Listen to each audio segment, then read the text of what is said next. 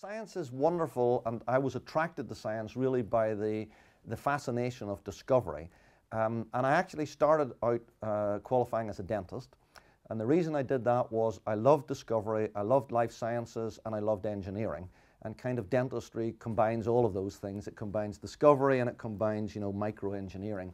And in the course of that, I did a research degree, and then I sort of liked dentistry 98%, but I liked research 100%, and continued to investigate things like birth defects and wound healing, where there are really important questions, but the answers to those questions are both fascinating in terms of new knowledge, but they also have applicability. So science is central to any economy, in my view.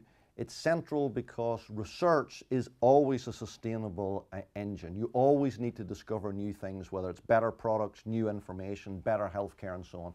That piece is sustainable. Other things may wax and wane depending on a climate, for example, for manufacturing or for production and so on, but the research piece is sustainable.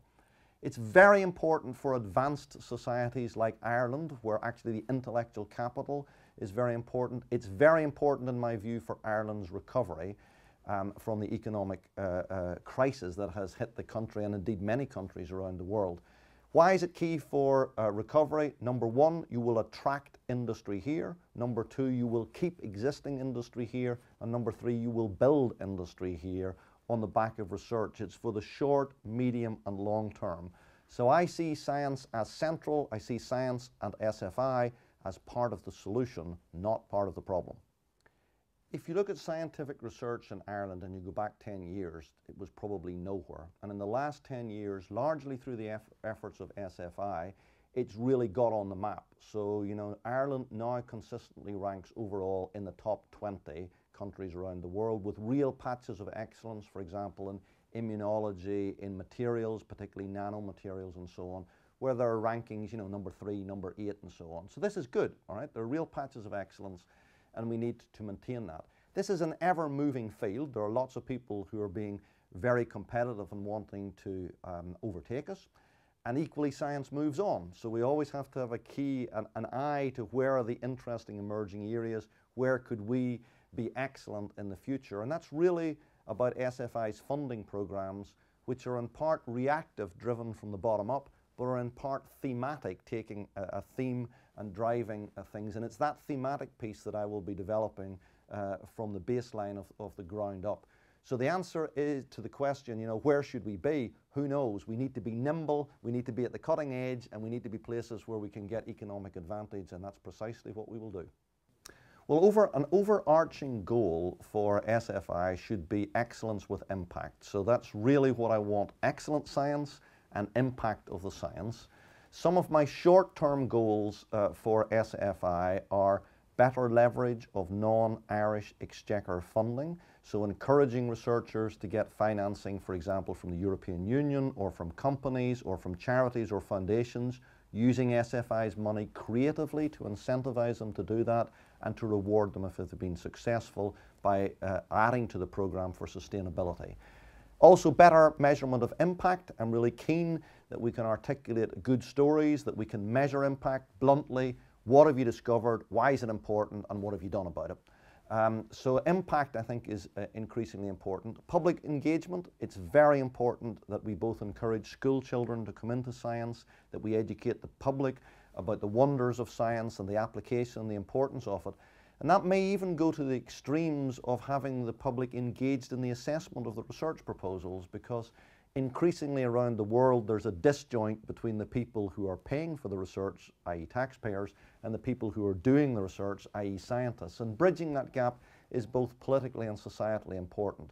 So there are a number of very specific goals in terms of thematic programs that I won't dwell on. They'll roll out through the normal channels, but overarching those, it's about impact, it's about excellence, it's about engagement, and it's about leverage.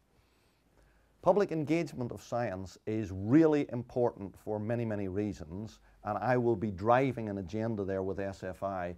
It's a very timely agenda because SFI have now responsibility for the Discover Science and Engineering program that was assigned to us, which reaches out to primary school and secondary school children, as well as our own activities for the public.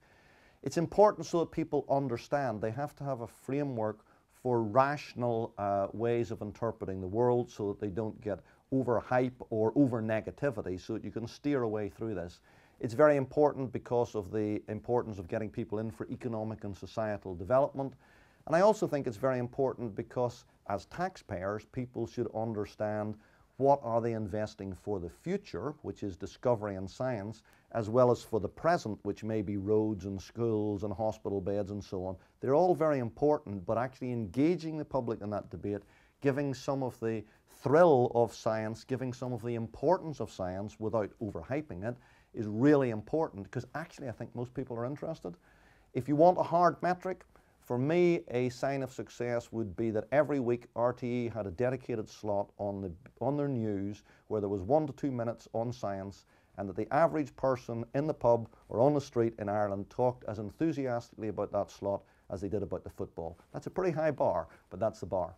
In terms of exciting projects, this is probably the most exciting time ever to be alive in science.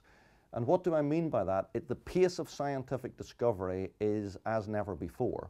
So previously, the rate limiting step in terms of applying science was how much you could discover. That's no longer the case. The rate of discovery is so high in life sciences with the unfolding of genetic and molecular mechanisms, in ICT with, for example, circuitry and getting things ever faster, ever quicker, ever connected, with smart systems that can learn, and people thinking in a few years' time, you'll walk into your home, everything will be connected, a little box in the wall saying if you take a shower now it'll cost you €2, but if you wait till 11 o'clock it'll cost you 85 cents.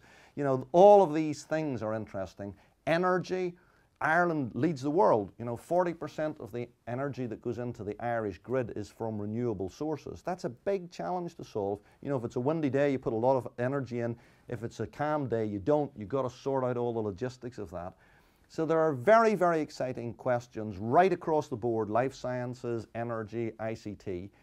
And I'm really keen on what are called Ireland's unique selling points, USPs.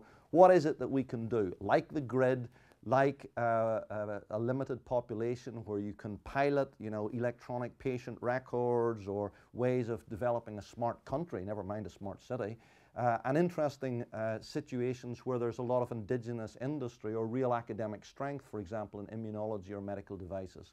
So there's lots of opportunity. The glass is more than half full. It is definitely not half empty.